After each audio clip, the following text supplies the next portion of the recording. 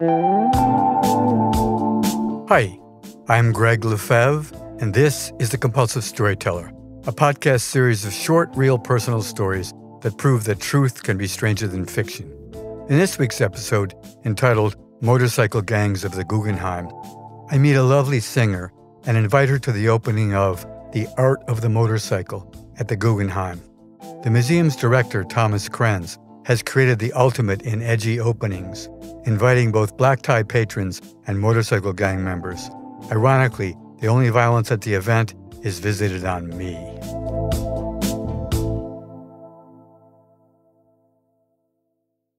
Motorcycle Gangs of the Guggenheim.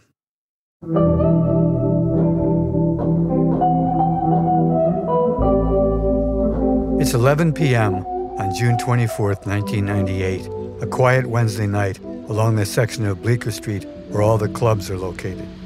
The bitter end, the back fence, and Terra Blues are all open, but not exactly hopping. I'm walking my dog Tia. I'm also kicking myself because this coming Friday night is the opening of the blockbuster show of the season, The Art of the Motorcycle, at the Guggenheim, and I forgot to find myself a date for the evening. Passing one of the lesser clubs, my self-abuse is interrupted by the sound of some of the most mournful blues I've ever heard.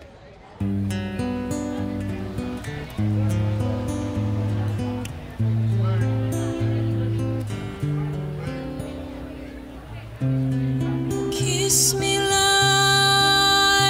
you never see me again. Love me like I'm leaving. Through the open door, I can see a woman sitting on the edge of the stage with a guitar, making such soulful sounds that they pass right through my mind and straight to my heart. Her music is so captivating that I talk the guy at the door into watching Tia while I go inside to listen. I'm actually moved to tears. Love me like I'm leaving. Sadly, it's her last number, and there's scattered applause from the meager audience. While they all leave the club, I come up to the singer and gesture by patting my heart with my hand, saying, "Wow, you're a fantastic singer. You stopped me in my tracks while I was walking my dog." "Why, thank you," she responds in a smoky voice.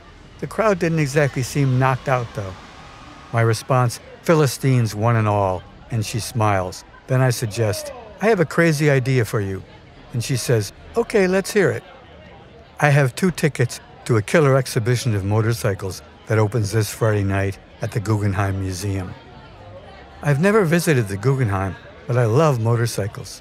So why not? You're on. "Oh, and by the way, I'm Kelly," and she gives me a very firm handshake. I respond, "Yes, I saw your name on the poster in the window. I'm Greg.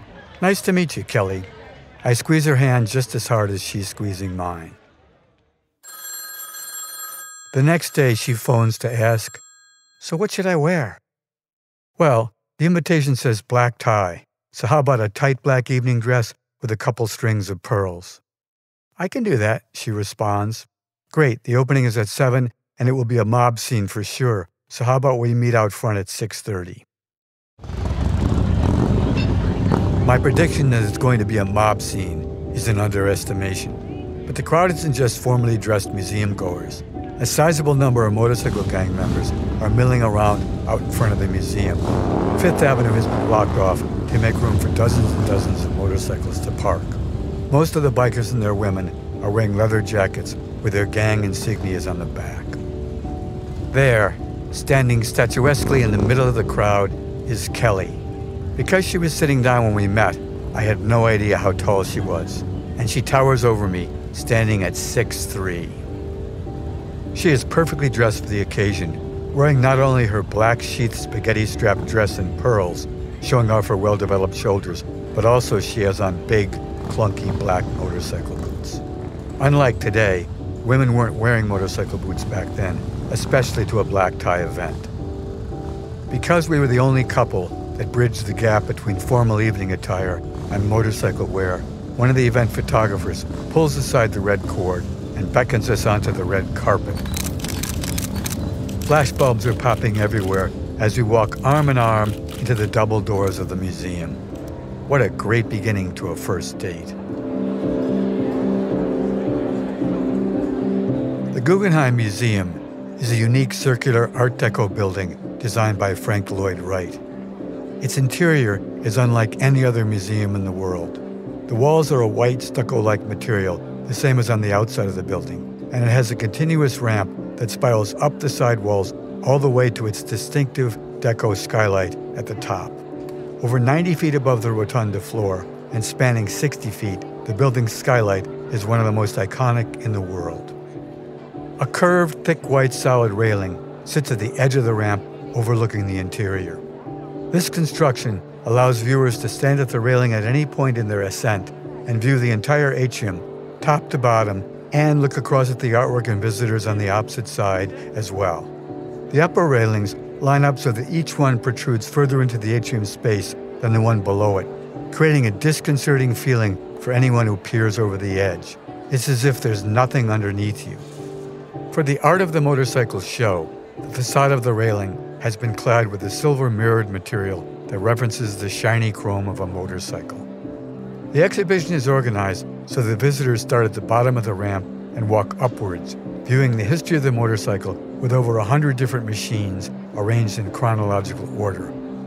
Starting with the pre-20th century steam-powered velocipedes and three-wheel bikes, then the earliest production motorcycles, followed by the Art Deco machines of the 20s and 30s. Next are the Harley-Davidsons and Indians, along with the British Roadsters, and on up to the streamlined street racing bikes of the 80s and 90s, ending with the MV Augusta F4. Sprinkled along the way are the Easy Rider bike with its monkey bars, extended front fork, and American flag gas tank, and a large-scale black and white photo of Steve McQueen astride his 1962 Triumph TR6, flying high over the barbed wire prison camp fence in The Great Escape. As Kelly and I wend our way up the ramp, I'm impressed that she knows so much about motorcycles. About halfway up, we decide to lean back against the railing and people watch for a while. One of the quote-unquote biker chicks walks by wearing a leather vest, and on her exposed upper arm is a horizontal line with a series of beautifully detailed tiny tattoos of different skyscrapers. While still leaning back against the railing with Kelly, I stop the biker chick and ask, "Wow, what a beautiful tattoo and so exquisitely detailed." I recognize the Chrysler building, of course, but also that's the Channon building and the Lincoln building. Amazing. She smiles in response, "Thanks. You're probably the only person here besides me who could actually recognize them, and certainly no one at my motorcycle club has a clue."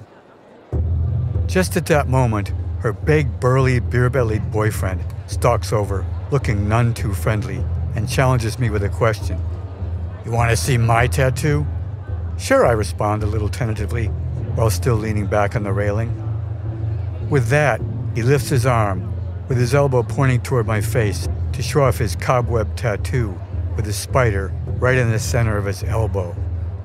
As I dutifully examine the tattoo, he growls, "Get the fuck away from my woman," and thrusts his arm forward, elbowing me hard in the middle of my forehead. The force of the blow sends me reeling backwards. Had I not had Kelly, a very strong woman at my side, to grab hold of me, I surely would have plunged to my death. The biker then roughly grabs his woman by the arm and heads down the ramp at a good clip. While a big welt grows on my forehead, two different guards, who've observed the event, rush over to inquire if I'm okay. Kelly still has her arm around my shoulder to stabilize me. The guards then rush down the ramp, looking for the biker. A nearby doctor, dressed in his tux, examines my forehead and suggests that I ice it. Another member of the staff who has come over leads Kelly and me downstairs to an office to improvise an ice pack. While I ice my forehead, I say to Kelly, "Kind of crazy that in this huge crowd of black ties and bikers with all the potential for violence, I ended up the lucky winner of the only blow." Kelly laughs, then apologizes for laughing, and a thought occurs to me that I share with her. There are so many lucky coincidences that brought us to that moment. Meeting you while you were singing, getting you to accompany a total stranger to the museum, Your being a tall, strong woman able to keep me from tipping over the railing.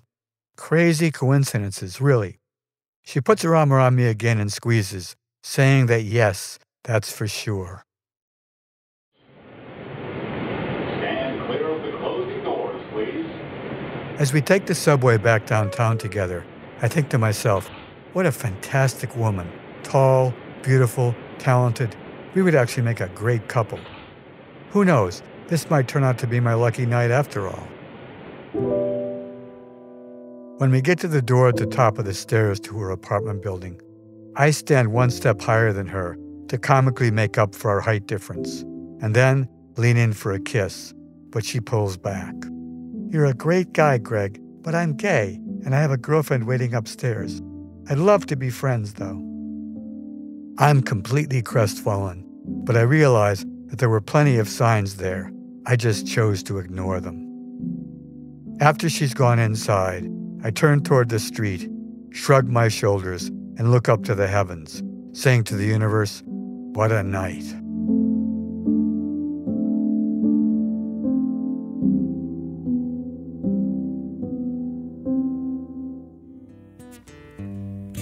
Call my name in the middle of the night. Reach for me and pray that I'm there. Kiss me like you never see me again. Love me like I'm leaving.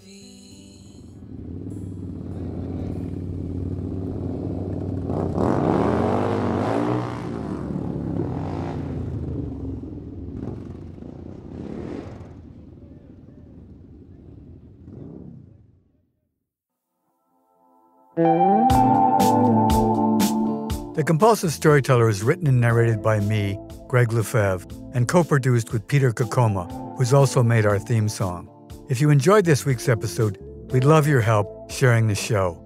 Please subscribe to The Compulsive Storyteller for free on Apple, Spotify, or wherever you listen. And also, if you could leave a review, that would be fantastic. Follow the show on Instagram @The Compulsive Storyteller, and check out our website for more information at thecompulsivestoryteller.com. Thanks for listening, and if you don't like this one, the next one will be another story.